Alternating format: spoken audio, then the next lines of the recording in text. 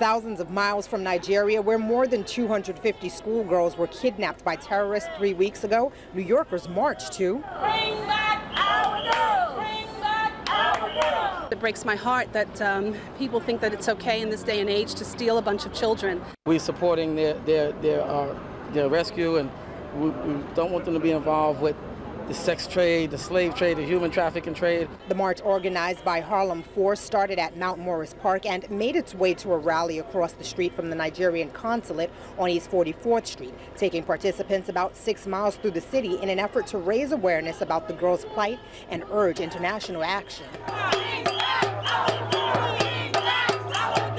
The message was clear. While the incident happened on another continent, it is an issue that affects everyone worldwide. This is not a Nigerian thing. This is not an African thing. This is a human rights thing. These are all of our girls. We don't want something of this nature to happen again in any part of the world. And coming together in solidarity is the only way, they say, to free these girls. We have to put pressure on those who would do something as dastardly,